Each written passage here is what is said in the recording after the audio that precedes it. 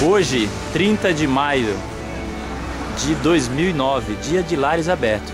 E nós estamos aqui com a cantora Talyta Alves, ela que a sua casa é dentro de um trailer. Olá, Talyta, tudo bem? Tudo bom. Você hoje está com a sua casa aberta também? Eu estou vendo aqui um cartaz, né? Você também está convidando alguém para a sua casa hoje? Me preocupei se eu teria alguém para participar desse dia muito especial. Orei a Deus e Deus me enviou uma pessoa muito especial que eu vou apresentar para vocês. Vamos lá comigo? Olha só, eu estou aqui com meu amigo Elmo, né? Ele vai falar um pouquinho da gente, mas Elmo, fala aí, dá um tchau aí pro pessoal. Gostou do convite, Elmo?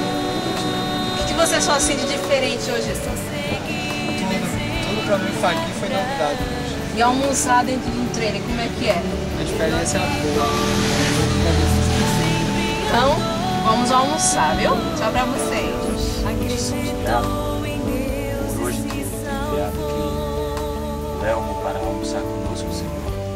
O Senhor abençoe a vida dele, desenvolve a decisão a cada dia de te servir, de te servir no Espírito. Abençoe esse alimento, abençoe as nossas vidas. É o que pedimos em nome de Jesus.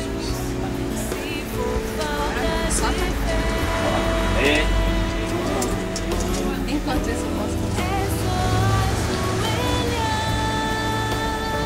Gente, e olha só quem acabou de chegar para também visitar a casa da Talyta.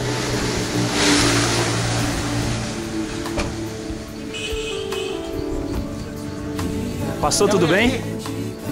Opa! Tudo bom, Jorge? Você veio visitar a Talyta, foi? Vim visitar a casa da Talyta. E o que? Colégio Adventista do Arruda, Recife, Pernambuco. Depois de um trabalho maravilhoso, essa família resolveu se comprometer também com uma campanha maravilhosa da divisão sul-americana. A casa da Talyta vai ser hoje também mais um lar de esperança.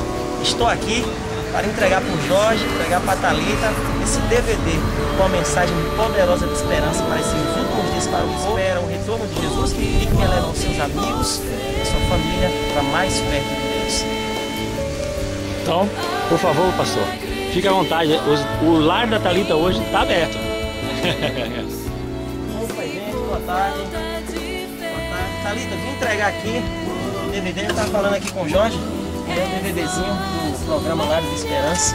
E já vemos que vocês já estão com um convidado aqui especial. Maravilhoso. Aí, Tiago Lima. Todo esse pessoal que está aí do outro lado acompanhando com a gente, além desses profissionais maravilhosos. Sabendo da festa, não tá ficar muito feliz, eu preciso achar chique demais, gente. Amados, mas o tempo está correndo, agora a gente vai entrar na última parte do nosso programa. Quero agradecer muito a você. Obrigada, Joel, pela sua participação aqui com a gente. Qual o seu recado final, meus amigos? Está aqui o livro Sinais de Esperança. Deus abençoe a sua vida. Mais do que já tem missão.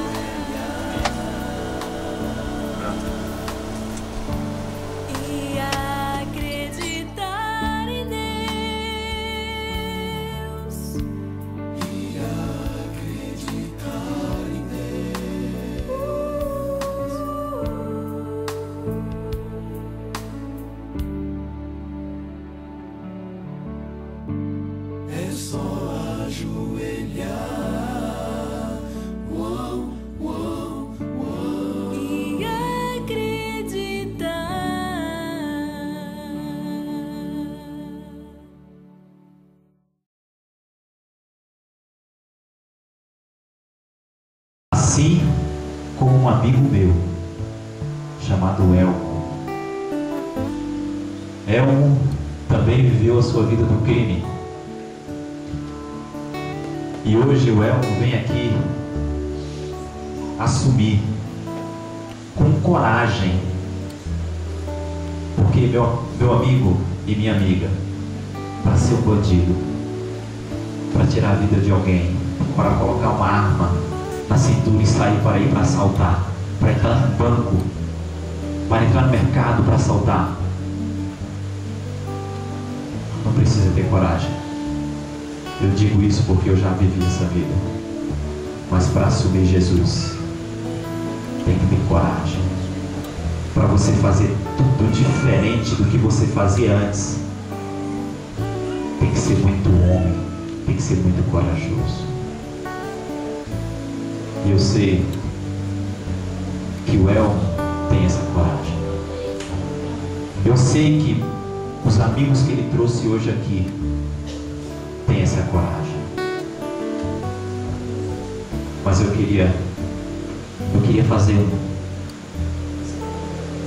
um desafio para os amigos do Elmo agora. Eu sei que vocês são corajosos. Olhando nos olhos de vocês, eu posso conhecer. Eu queria fazer um desafio para vocês agora. Na cadeia de onde eu vim, todo mundo respeita a Deus. As duas pessoas que têm valor lá é a nossa mãe e é Deus. É Deus em primeiro lugar. Sabe por quê? Porque ali é o lugar onde o filho chora e a mãe não vê. Se Deus não te proteger ali, ninguém pode. Ali não tem ninguém melhor do que ninguém. Ou você respeita ou você morre. Meus amigos, com o respeito que vocês têm a Deus, assim como eu tenho, eu queria convidar vocês. Eu queria ver se vocês têm coragem para vir aqui à frente agora, para assistir o batismo do Elmo, bem de pertinho. Vocês têm coragem de vir aqui? Olha aí, ó. Que Deus seja louvado. Esses são os meus amigos. Deus abençoe. Pertinho. Deus abençoe. Deus abençoe. Tem mais algum amigo do Elmo que veio?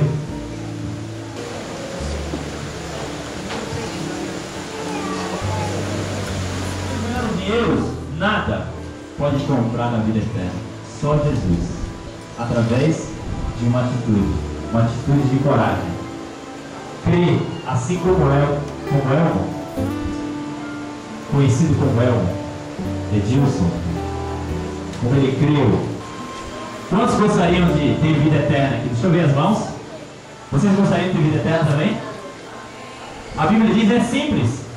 Quem crê e for batizado, Graças a Deus. Mais um pouco falei com o Elmo, Deus eterno, com Edilson, que é uma honra batizá-lo.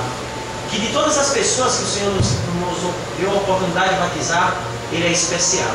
Amém. Santo Deus, essa honra devemos a Ti. Essa honra deve ser dada a Ti.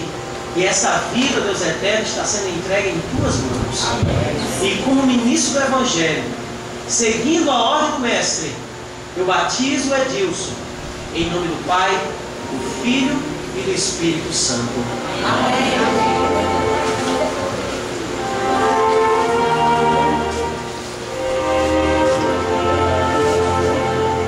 Simples, um momento rápido, mas que a Bíblia diz que há festa no céu quando isso acontece. Amém. E é uma festa tão forte, é algo tão poderoso, que as lágrimas não conseguem se conter no rosto e começam a rolar. Louvado seja o nome do Senhor por isso. Sua salvação está em suas mãos. Você poderia dizer não a Jesus? Como poderia você dizer não a Jesus?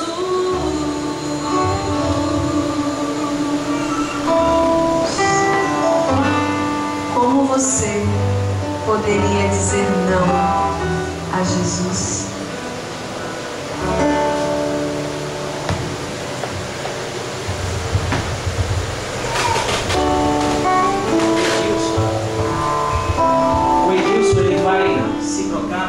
Receber alguns presentes nessa noite ainda, né?